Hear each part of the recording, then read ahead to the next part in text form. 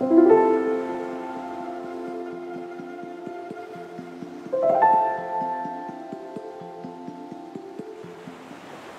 name is Josie Joels, and I make jewellery out of sea glass.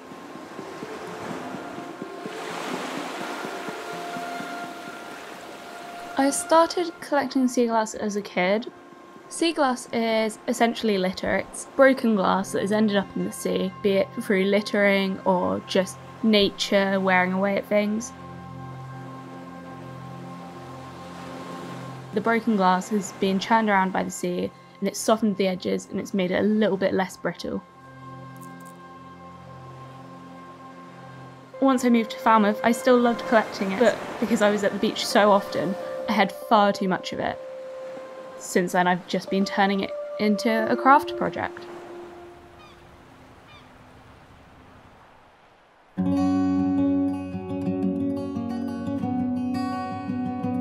I only started making the jewellery recently.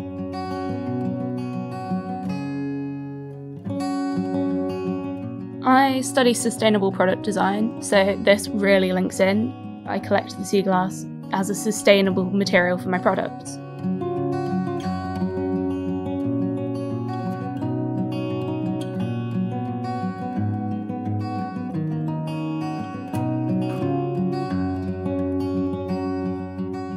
I collect the sea glass and I wrap it with different types of wire to create statement jewellery pieces.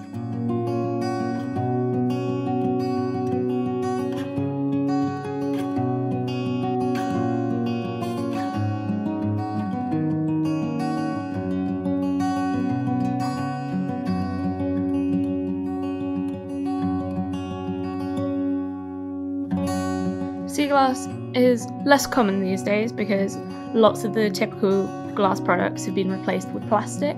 So as we've seen a decline in sea glass on beaches, we've seen a rise in plastic.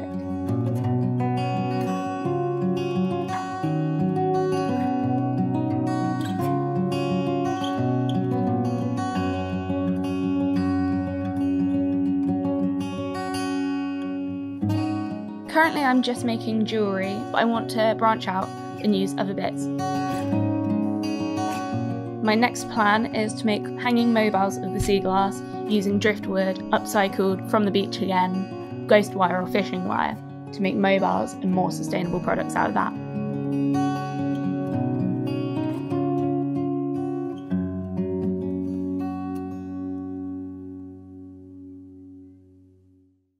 I've been selling my jewellery at the Toast Arts Fair in Falmouth for about 4 months now.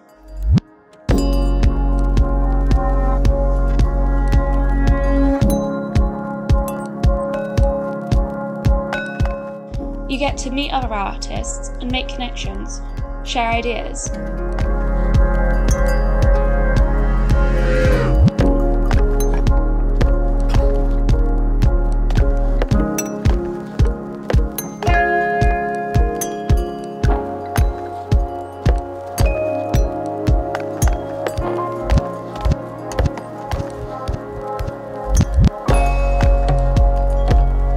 Ocean pollution is a huge issue.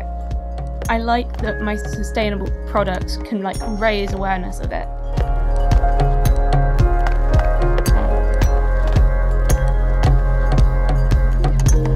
More people should be doing beach cleans, and I think if I encourage more people to collect sea glass, whilst they're doing that they might pick up the litter they see.